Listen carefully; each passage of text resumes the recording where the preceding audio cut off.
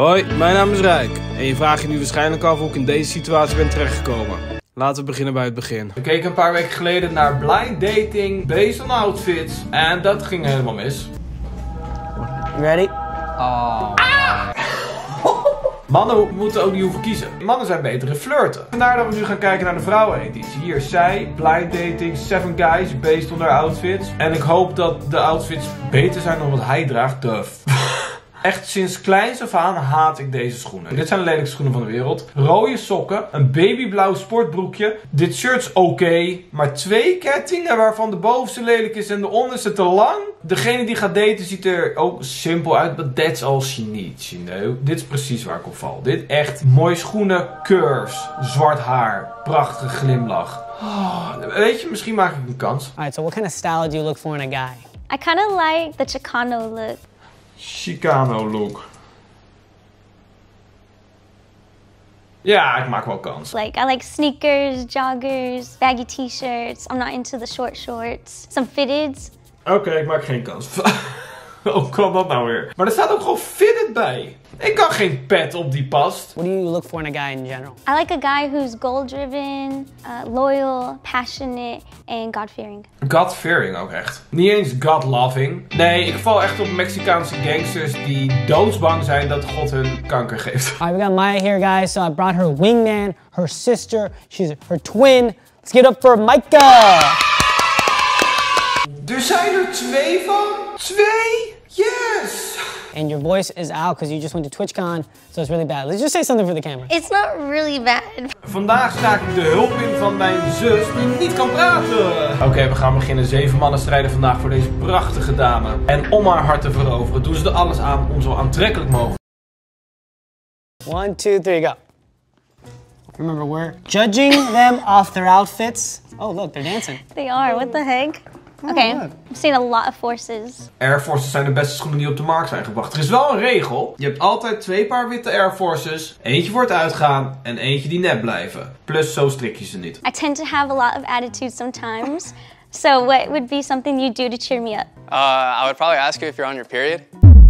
Oh, that is a douchebag answer. Je had er al bij de grote schoenen. Contestant number 2 has some big shoes. You know what they say about big shoes? Ze dacht dat je een grote pik had. You fucked up. I like contestant number 3's shoes. I like them. They are creased though. Absoluut niet. Een broek met verfspetters in 2023. Hij heeft gewoon gekeken naar een etalagepop outfit van de JD Sports. Maar dat maakt niet uit, want wij mannen zijn goed in andere dingen, namelijk flirten. Behalve hij trouwens. Daar gaan wij onze indruk maken met onze woorden. What would you do to cheer me up? Fuck. Ja, dat is een goed antwoord. Nummer 4. Wat vind je? Not that. If you had an attitude, I'd probably fart. Dat hoorde ik verkeerd, denk ik. Wacht. If you had an attitude, I'd probably fart. Probably fart? Schat, gaat het? Niet huilen, kom maar. Oh, look at these. A little different. Yeah. What are they? Are they like loafers? I don't know what those are called. Yeah, these are loafers. Dit is of een witte kakker, of een zwarte oom. Het is... Bring your ass back in here, boy! Oké, nu wordt het gewoon racistisch. Do you dress like this on a daily basis, or you just dressed up for today? Just like this for work. What would you do to cheer me up? I'd probably get you flowers and That's it. That's it. Hoe moeilijk kan het zijn? flowers and play with your butt. Oh! Fuck!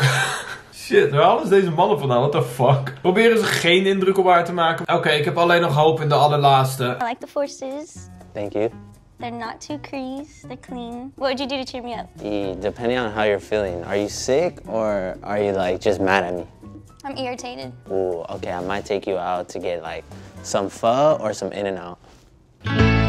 That's it. Het beste al. Kijk, hij zei ook voedsel. Maar vrouwen willen een plek weten. Het liefst nog een datum en een tijd. En wie de rekening betaalt. Maar iedereen in LA wilt In-N-Out. In-N-Out, first time. Oké, dan moet iemand uit van deze 7 mannen. Het lijkt me vrij duidelijk. Ja, als je nu nog twijfelt. Hij zei letterlijk, als je je slecht voelt, laat ik een scheet. Oh, who are you gonna eliminate right now? Contestant number 6. Damn. Oh, I like how you're dressed. You look all professional. You don't look like you. Nou bitch, you did it. Dit is date op outfits en je gooit hem eruit. En dan zeggen dat je het mooi vindt. Kijk ook hoe hij eruit ziet. Mind fucking. You don't look like you like douchey stuff. No, Yeah. but like give you like a massage, like a back massage, like. You can give me a hug. You can have a hug. Try not to grab my ass though. All right, I won't. No, I like the style though. It's clean. That's not what I was expecting. God damn, dat zusje wilt iets meer dan een hak. Turn around. Look at these pants, huh? Okay. Oh, okay. I can see their hands too. Oh gosh, dit is niet oké. Ten eerste, hoe hoog zit jouw broek? En laat hem niet zo hoog eindigen. Doe hem gewoon iets lager. En wat in de fucking DHL bezorgen is dit? Ik wil echt helemaal niks zeggen. Ik heb een wife beater aan. En waarom lijk ik 20 kilo? Kijk dan, waarom heb ik geen spieren? Ik sport 4 keer per week. So I've never had a kiss. If you had to describe your kissing using the title of a movie, what would it be? Door de kus denk ik aan Harry Potter. 'Cause you are the chosen one. Voor mijn toverstaf. Okay, she's never had a kiss, guys. If you had to describe your kissing using the title of a movie, what would it be? Mine would be Click. Want ik zoen zo heftig, mijn kaak schiet soms uit de kom. Bijna zou klik zijn, want ik had net ervoor de magnetron aangezet. It's because when we kiss, we just gonna click. Okay. If I had to say a movie, I'd probably say Lion King, because after the first kiss, you're gonna want to Mufasa. Damn, that was good. Yes! Tuurlijk, we weten niet hoe we iemand moeten opvrolijken, maar woordgrappen maken. I'd say a movie would be Superbad. Oh, I want to hear this one. That's it. Oké, Laura. Fuck it. Deze wil niet eens indruk meer maken. Okay, what movie would you use to describe how you kiss? I have to say Snow White, because after you give me a kiss, it's gonna bring your ass back to life. Ja, Sneeuwwitje, want na het zoenen zou ik het vieren met 7 midgets. I like his pants. He's a simple guy. Simple guy. His zippers undone? I didn't look there. It's not. It's not. Oh, it's not. Sorry.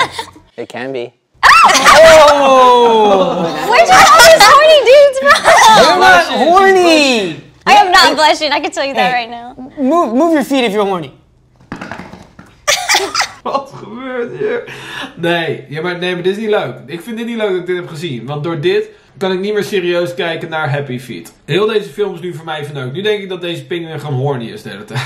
De mannen doen het echt slecht. We're eliminating contestant number 4.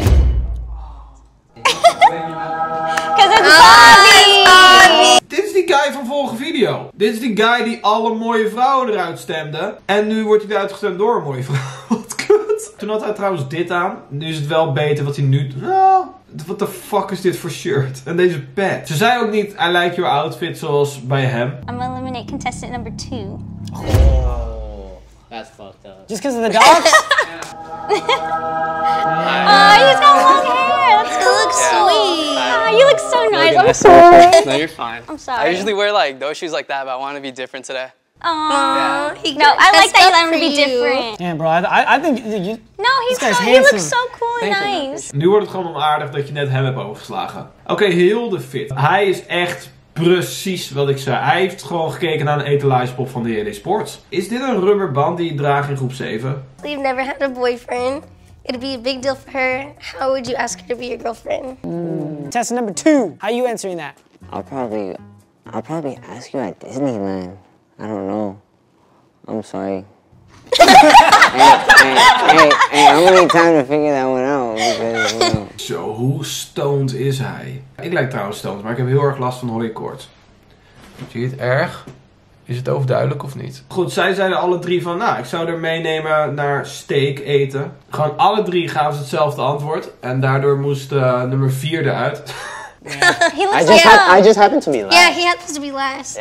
He looks like a Mexican version of Jack Harlow. A Mexican version Hey, of I'll Jack take Harlow. it. Thank you. Hé, maar dat is goed. Dat is positief. Ik zou nog even backstage blijven hangen, want zij viel op Mexicaanse gangsters. How would you describe your sex life using the title of a game and why? Alright, contestant number 3. I'm gonna have to go with Tetris. Why? Omdat we zo goed connecten. I'm gonna drop that thing on you. Oh my fuck. Oké, ik ben klaar met deze video. Ook wij mannen zijn gewoon hier ook slecht in. We zijn slecht in versieren en versierd worden. Dat is de conclusie. Uiteindelijk stuurden ze deze guy eruit. En uiteraard zei ze... I like the fit though. I like the rest of it. Het begint nu echt gewoon lullig te worden dat ze één iemand heeft overgeslagen met een compliment over zijn outfit. Maar hey, uiteindelijk zag hij er zo uit. En ze koos voor een 2 meter lange 10-jarige. Wat een kut video.